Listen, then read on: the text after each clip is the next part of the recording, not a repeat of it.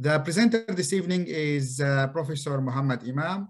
He is a professor and consultant trauma and orthopedic upper limb surgeon at Rowley Bristol Orthopaedic Center and the University of East London. He is a very keen researcher. He's published extensively, and he's also a very keen educator. He's been with us, and his lectures and teachings are always very well received. So we're very pleased that he accepted our invitation to be with us tonight, and I'm sure we all will learn a lot from him. So my name is Firas Arnaout. I'll be moderating this session. And with us, we have Hannah and Imogen from the education team of OR UK. So the session tonight will include a short, very focused lecture on distal humerus fractures. The focus of this lecture this evening is on the FRCS exam. So that's the level we will be aiming at.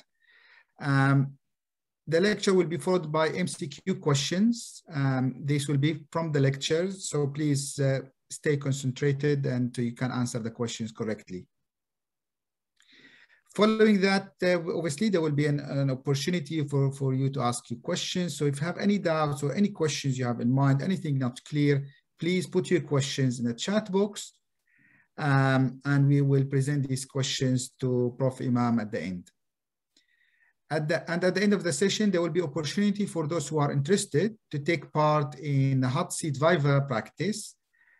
This section will not be recorded, and we encourage everyone who feels that they want to participate to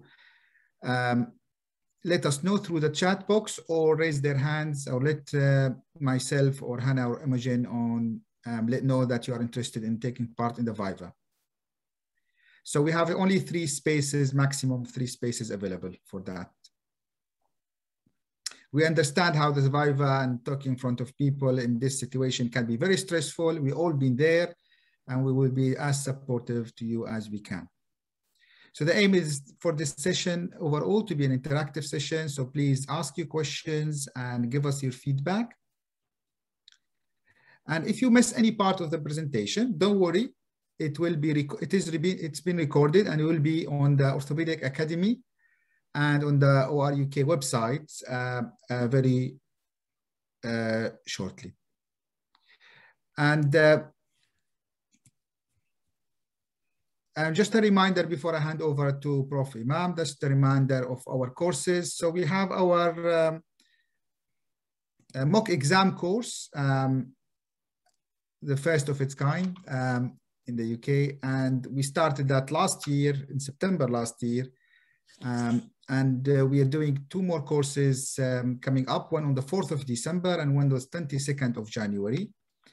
To book these courses, these are obviously, these courses they simulate the real exam, going through all viva tables and clinical stations as if you are in the real exam, all be timed, and you'll be given some feedback as well and results at the end. So you could book these courses in the OR UK website. We have other courses, we have case-based discussions courses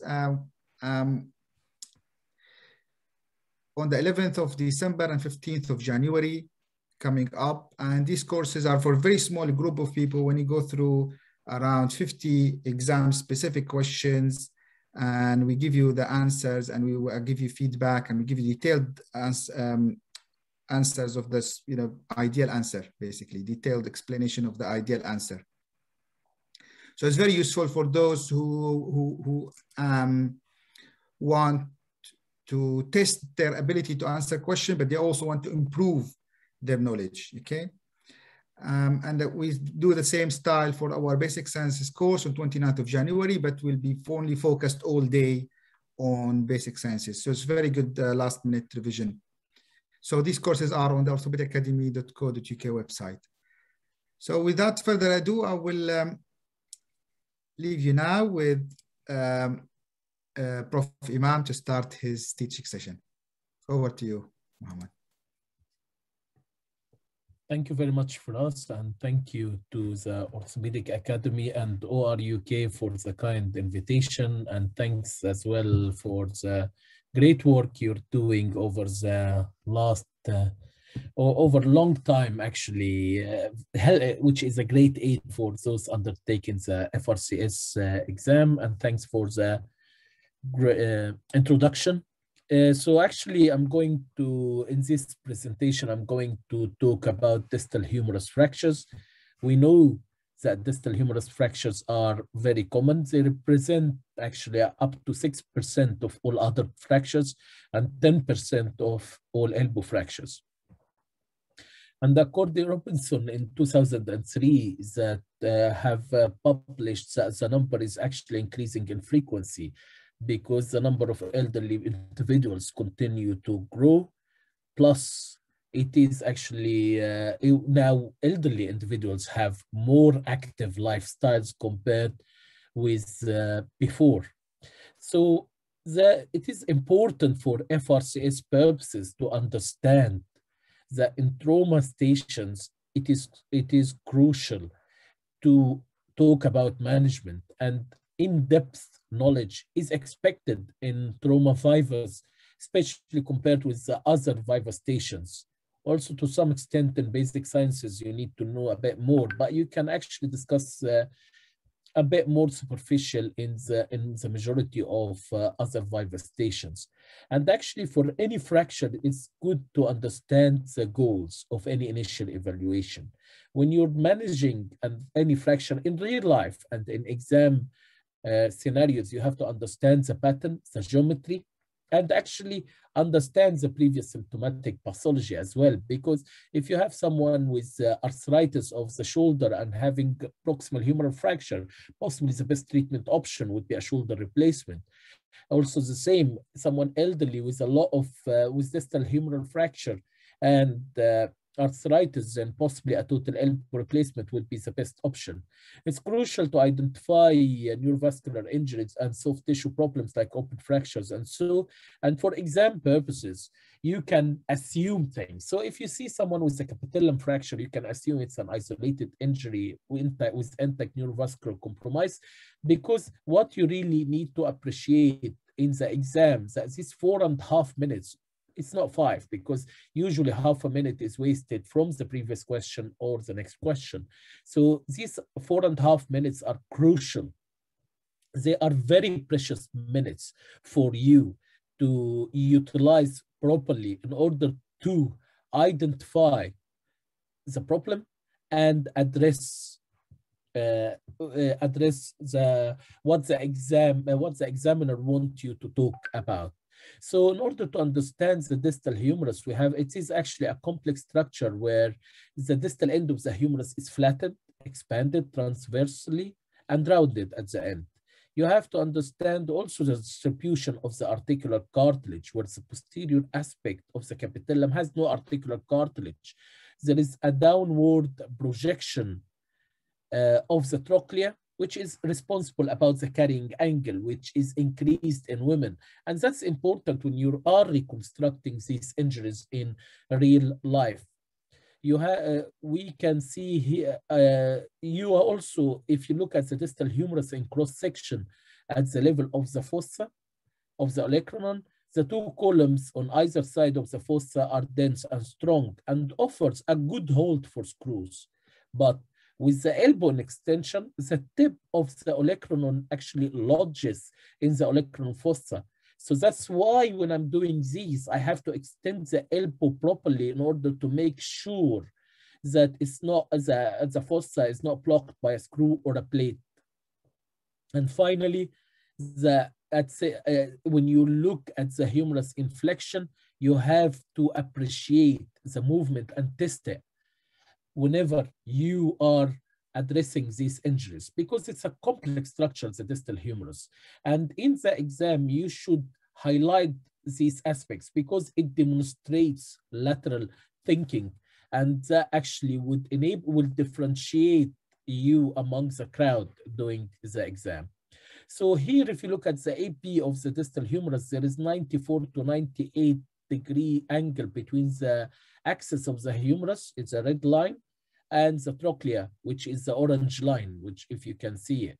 And then if you look at the medial view of the distal humerus, the medial column, which is orange here, makes around 10 degrees angulation to the longitudinal humerus and positioning the trochlea slightly in front of the humeral shaft, which is crucial when you are reconstructing these fractures. And if you look at the lateral view, the lateral column makes around 30 degrees angulation to the humeral axis. Therefore, the capitellum is positioned in front of the humeral diaphysis. So both capitellum and trochlea are positioned anteriorly, which is important to understand if there is significant comminution. Fractures of the distal humerus actually fall into two categories: the simple metaphyseal type A, according to the AO, and the partial articular type B, condylar fractures. And the former two types, although sometimes are part of a more complex injury, such as a dislocation of the elbow, it is easy to treat, and they are usually associated with good prognosis. Different classifications for the humerus is not really, distal humeral fractures is not really needed for the exam, but for extra-articular type fractures, you just need to know that this is type A, and the partial articular type fractures, these are type B, and type C are the complete articular fractures according to the Muller classification or the AO classification. So it is actually, we feel, from a prognostic point of view, it is more prudent to group fractures around the elbow into those with good prognosis and those with poor prognosis, and to discuss each type separately, since each has its distinguishing features worthy of mention. Also, the supracondylar fractures and those with extension into the joint can be grouped together. And this is really important in the exam. So if you are seeing a fracture with single intra-articular extension, you can say it's an intra-articular fracture. You understand the gravity. I warn patient about the long and short-term sequelae of that fracture, but it might be of good association. If you have an impacted fracture, this is also good to understand. And we can classify them according to Schatzker to fractures with good prognosis and fractures with bad prognosis. Like an avulsion injury would be good prognosis. Fractures, intra-articular fractures might be, some of them might be with good prognosis, while others might be of bad prognosis. And identifying these things initially in the exam demonstrates that you are a safe surgeon. You have mutual discussions with your patients before surgery. You understand your remit, and you understand what you're offering to the patient. So you can definitely differentiate between good and bad prognostic factors when you are managing these types of injuries. And the majority of intra-articular fractures, you can actually highlight the gravity of the situation, and that demonstrates you're a safe surgeon. Remember, in the exam, you are a day one consultant. You're not a registrar or a fellow who actually says, oh, this is plain radiograph showing so and so. You're someone who takes the initiative and demonstrate leadership. And at any time point in the exam, you should demonstrate lateral thinking. Everything you mention in the exam, any question you ask, is actually based on something you want to discuss treatment-wise later on. So if you see a bad injury, say it loud, it's bad injury. And if you say something that's wrong, retract it. Say, sorry, I'd like to retract what I've just said, actually so and so. Never, there is no wrong, there is no right answer, but there are wrong answers. So let's go through different fractures you can see. Capitellum fracture, a coronal share fracture. You can see here the double pupil sign, which involves the capitellum and the trochlea, or a combination of both. It is uncommon, around maybe 6% of all distal humeral fractures and 1% of all elbow fractures, but they can be easily missed.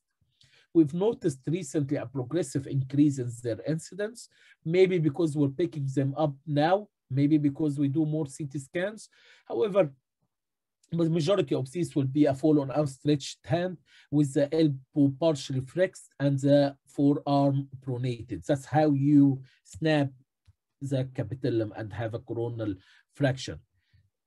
So it can also happen if someone has a posterolateral rotatory dislocation, and then it is reducing back, because the radial head will have an impact against the capitellum as well as the trochlea, the radial head and the chronoid against the capitellum and the trochlea as well.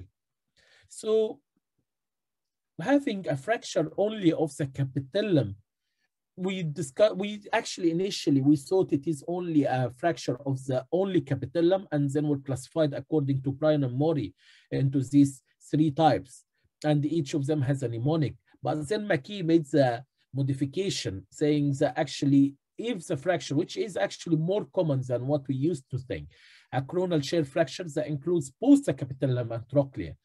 And of course, for type 3, it will be a more nasty injury that you need to address as well and identify. You don't really need to remember different names for different fractures or different classifications.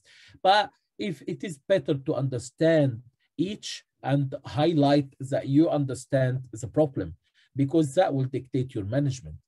Because Ring-Getal defined the articular fractures of the distal humerus, noting that these lesions often not only are coronal share and of the capitellum and the trochlea, but they involve as well the lateral epicondyle or the lateral column, and can involve the posterior part of the trochlea and the medial epicondyle as well, because of the progression of trauma. Dubley in 2006 proposed the name capitellum and trochlea fractures because these are very common. And then they identified the prognostic factors that differentiate the treatment. You usually access them. What I would do in the exam, if you have this, you access them through the lateral approach. You can use either the Kaplan or the Cooker approach based on the dissection done to you by the fracture itself during the traumatic incident itself. And then I use the lateral collateral ligament sparing approach. You stick to the bone, lift it all up, and then fix these fractures with screws, headless screws, or sometimes, and of course, CT scan is mandatory to all these injuries to identify the problem. And then which approach to use, that's actually something you can mention in the exam. The majority of this I can fix through a Cooker LCL preserving approach, but if there is extensive expansion of the fracture to the trochlea, you can discuss the olecranon, the Cooker extensile approach. If it is worse, and you can see in type C fractures here at the top image, you can use an olecranon osteotomy to manage these. And this is you can identify with CT scan. And if you demonstrate that in the exam, you understand these things, you're scoring higher and higher. And as I said, you can fix it with screws like here, or biodegradable screws, which is something I started to use myself, which you can mention in the exam, but stick to the standard, which would be the headless screws, which you use. This is the type, actually, when you have an extensile capitellum trochlea, including the column as well, and then you can either use the screws, the headless screws, to fix it, and which can be enough here, as you can see in this patient. And this is a patient where we fixed with 4 headless screws, 4 biodegradable screws, and reconstructed the ligament as well. There are advantages and disadvantages, but I wouldn't go that far in the exam. Just stick to whatever you want. This is becoming more and more common nowadays to fix these injuries. You can go through the approach, discuss different options, and of course, if you are worried, I'll always have a loss threshold of fixing it with a plate as well. So what about the fractures with poor prognosis, or type C fractures? In order to prevent stiffness, we have to identify fractures with poor prognosis, because in all periarticular and intra-articular fractures require early active motion. That's crucial. Prolonged plaster immobilization leads to irreversible joint stiffness, and that's not cannot be fixed. We go and do arthroscopic release, we do open lateral column release or over the top medial release, but still the best option for this patient is to reconstruct the fracture and correct the metaphyseal and diaphyseal deformity so that you reduce the stress on the articular cartilage. Same to what we use in knees for tibial plateaus, what Chasker have published many years ago in their seminal papers. And actually before Chasker, Sir John Charlie in 1961 said that the perfect anatomic restoration and perfect freedom of joint movement can be obtained by internal fixations. And so we actually, even if in that age where they couldn't fix all these fractures and they did have less toys compared with what we have today, they used to manage these by traction and early motion. So we know for sure that for intra-articular fractures, early motion is crucial. And actually for exam purposes, whenever you have an intra-articular fracture, you should highlight that immobilization can cause joint stiffness. If you fix it and immobilize it, that actually is associated with worse stiffness. And if you have a depressed articular fragment, you cannot reduce by closed manipulation, then you wouldn't be able to reduce by closed means. So you have to open it and reduce it.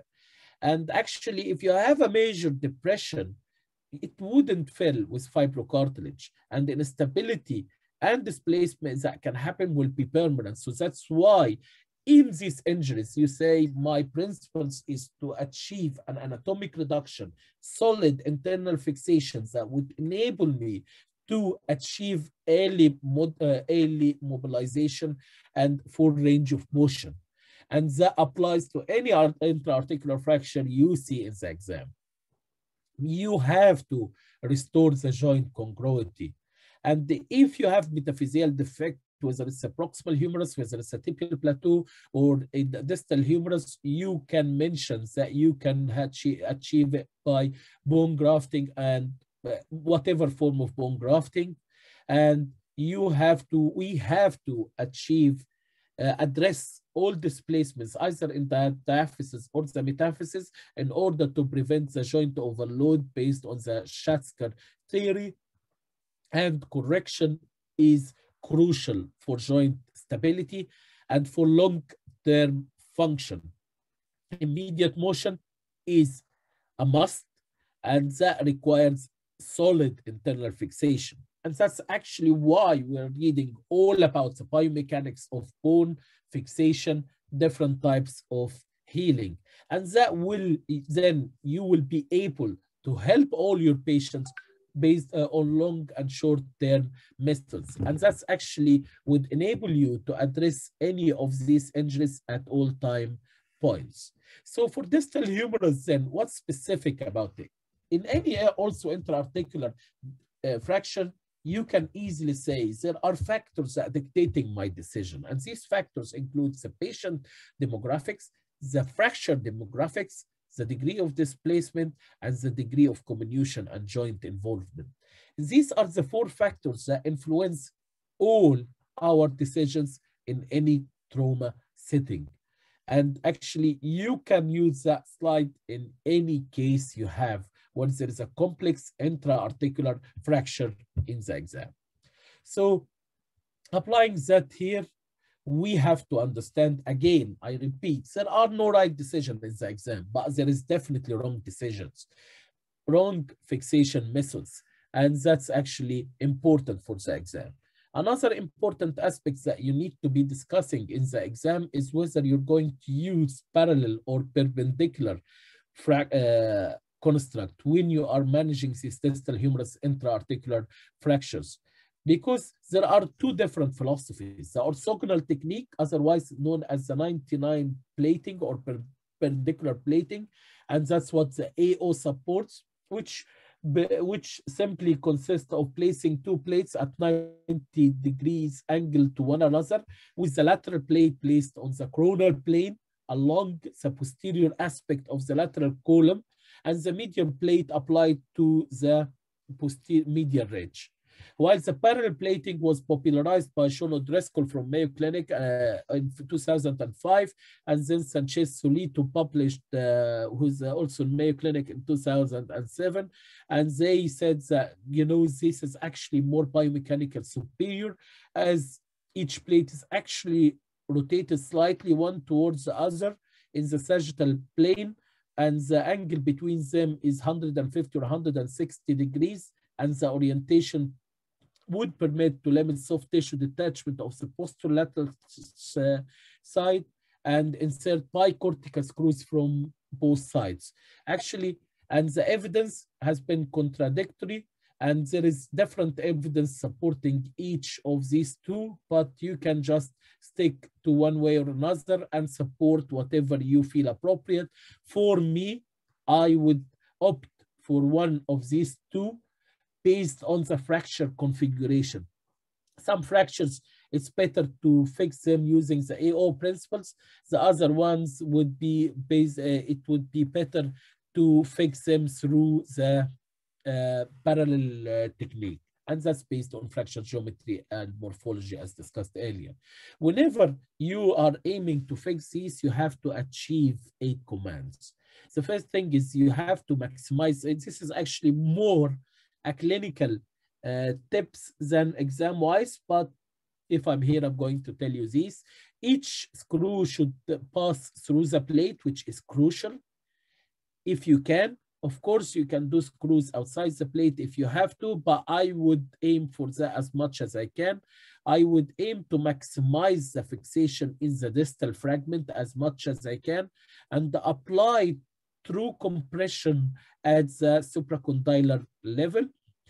Each screw you're using should engage a fragment on the opposite side that's also fixed by the plate, which would be ideal. We're talking about ideal scenarios here.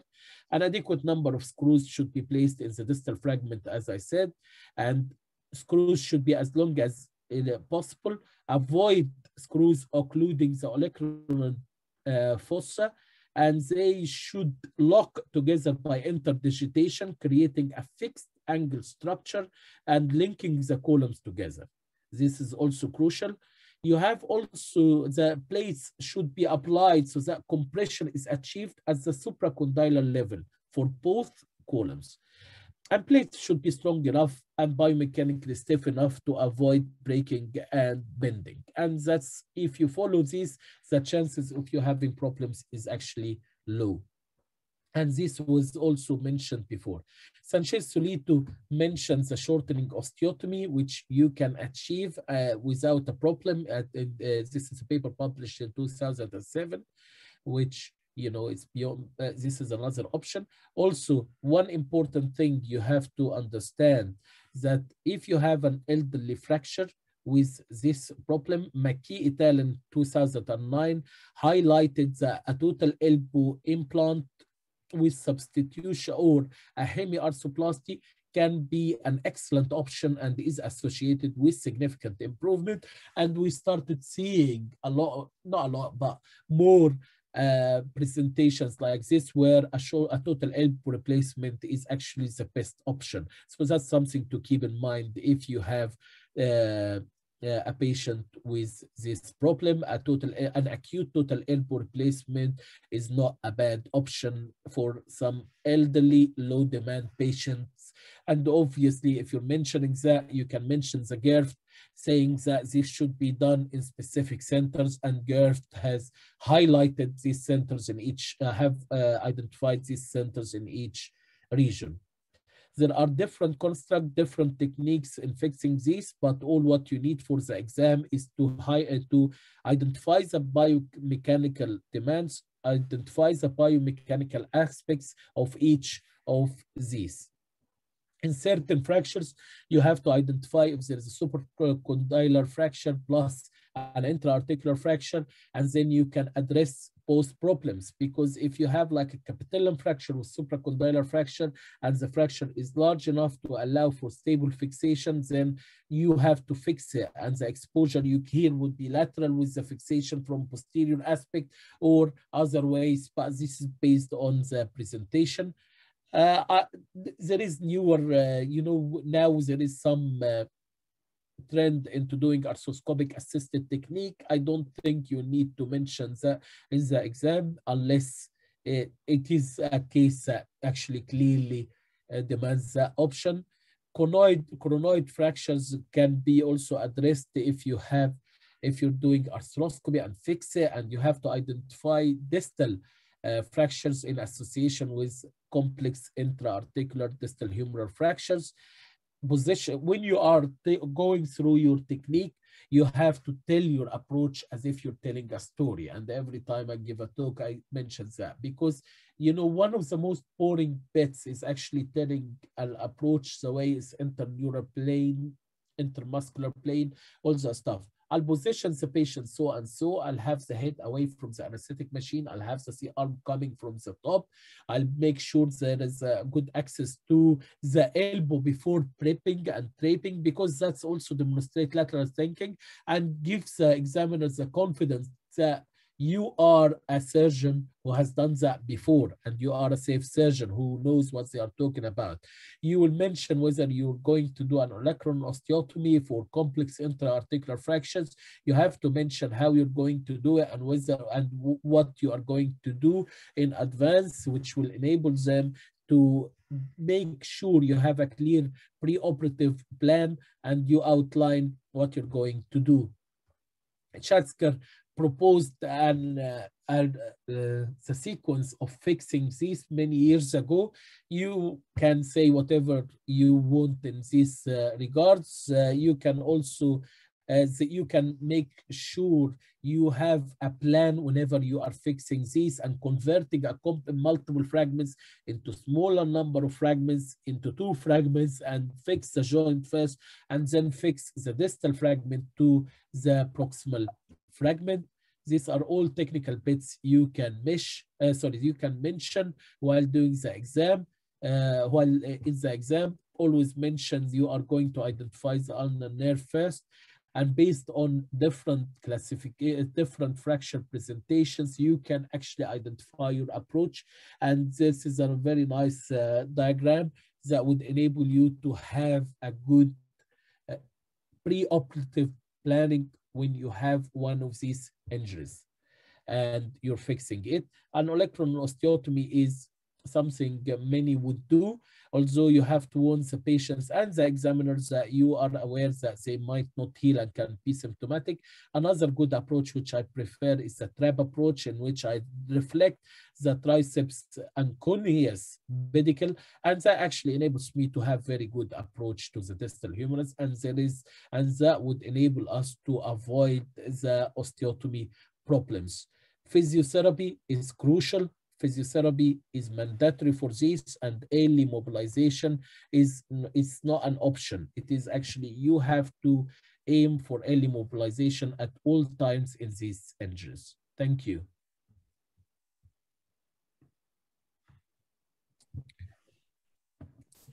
Brilliant.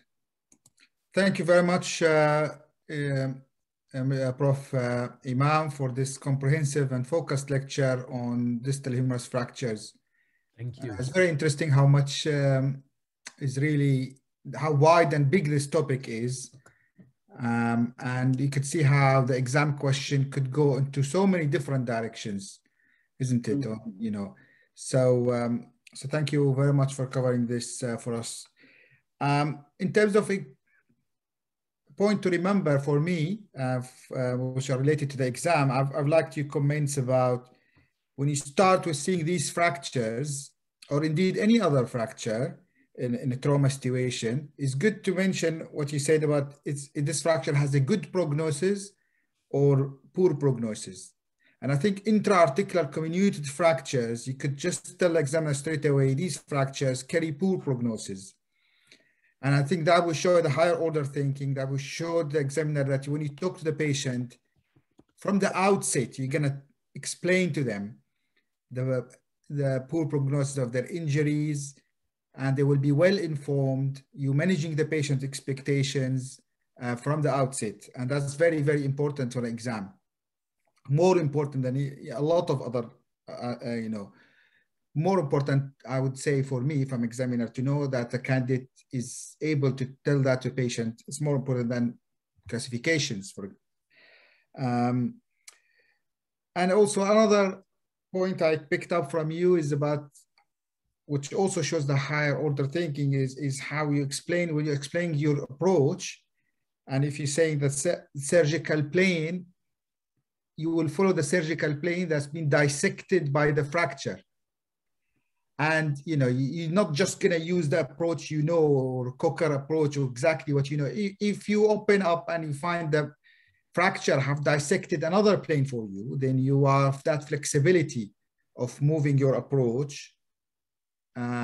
to that one. And that also shows the examiner, you've done these operations, you've been there, and you're not just regurgitating knowledge. You've actually, from the book, you've actually been there. And I think these very, very important points to give you higher marks in the exam. So I keep learning from you, Prof. Every time you give a lecture, I'm listening to you. I know, I'm sure you have all that from before, but actually I think also for us, Mr. Arnaud, it's basically, it is actually also a reflection of you as a good surgeon, because you're doing this exam to demonstrate you're a safe surgeon. So actually, this is real life scenarios. If I break my elbow and I come to any of the candidates' hospitals, it's actually in trauma scenarios, you are the one who's going to be doing it. I mean, you the candidate. And, why would you do, and that's what I'm going to do in my practice if I have a similar injury, and we have a lot of these injuries nowadays. So I would always dissect using the same approach done to me by the trauma itself, because it is already done to you and done for you. Absolutely. Yeah, very good point. Thank you for us. Excellent point. So we have a question here from Mitwali. He's asking if the fracture results in a metaphyseal bone loss in one column. So what would you do? Would you graft that area, or would you shorten the other column to achieve sort of equal columns? Very, very good point. And I think, it's also based on the 4 factors I've mentioned: fracture geometry, fracture demographics, and patient demographics. So you have both options. Really, in proximal humerus, I tend to do grafting or even bone void failures, stuff like that. But in distal humerus, in my experience, we don't need to do a lot of this grafting if there is metaphyseal loss. But what you can do is actually have a longer plate and try to reconstruct it. But if you need, you have also to have plan B in hand, and plan C as well. So for any elbow fracture dislocation I'm going to fix, I have an external fixator which we have on the shelf, because I can fix everything and the elbow will be unstable. So I'll stick an external fixator in as well. And also for the, Sanchez Solito in 2007 published very good results for the shortening osteotomy. And this paper I can share with everyone if needed, but I think it's also have a good indication for when to do that. Also, it's not very common, but you can use that mainly in markedly shattered fractures, and especially in open fractures where you are worried about the bone as well, quality at the fracture side. Thank you for explaining that. Thank you. I think that's all the questions we have. So we can move on to the next section now, which is the MCQ part. So I will be sharing the polls now. Can you, or Imogen maybe, do you mind sharing the poll for us? Good, great. Thank you. So guys, we have 3 questions. All the answers are anonymized. I encourage each one of you to attempt. You're not losing anything. Prof. Imam will at the end go through the answers and explanation as well. So you will have 1 minute per question. That's what actually you get in the real exam. I think you get 1 minute, 10 seconds or so.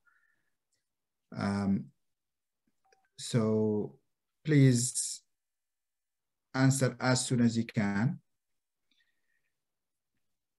And I just, while we're waiting here, just a reminder that if anyone is interested in taking part in the next section of this teaching session, which is the viva, please send us a message, send to Hannah, or to myself, or write on the chat box that you're interested. Only we have maximum of three available slots. They're very useful. We highly recommend that you take part. It's worth it. You'll get feedback, and you get into the mode of the exam. I know the next exam is not until February, but it's good to get ready early. And if you talk to previous candidates who did the exams, who were regular attenders with us, they found these very useful.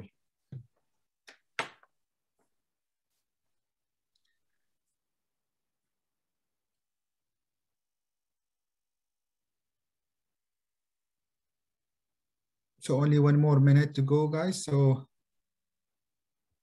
answer as soon as you can.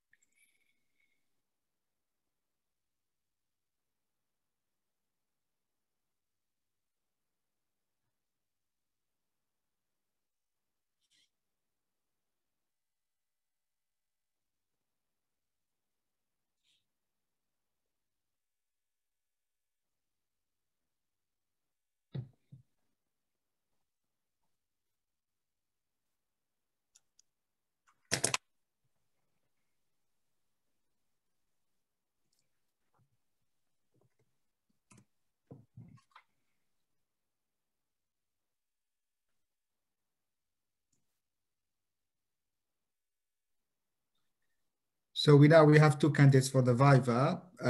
So only 1 slot left. If anyone interested, please express their interest as soon as you can. So 72% of you guys have attempted to answer. And it's been now 3.5 minutes. So I think if anyone wants to quickly attempt, please do now. Otherwise, we will end the poll and go through the answers.